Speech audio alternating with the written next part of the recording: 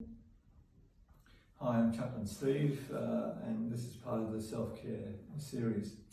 Something happened to me yesterday that I thought was helpful in my looking after myself, which is what we all need to do.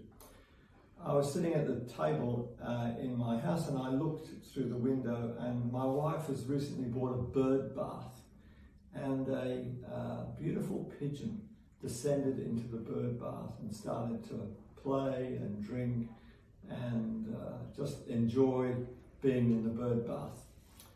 And just those few minutes, maybe 2 or 3 minutes of enjoying seeing the wonder of a bird helped calm me. It was just a beautiful thing.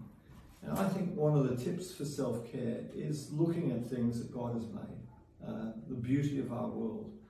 People say smell the roses, admire the roses, look at the things that are so beautiful in the world. Take a moment or two to contemplate, to meditate, to enjoy the things around us that aren't on screens. And I think it will help us feel better about ourselves and our world.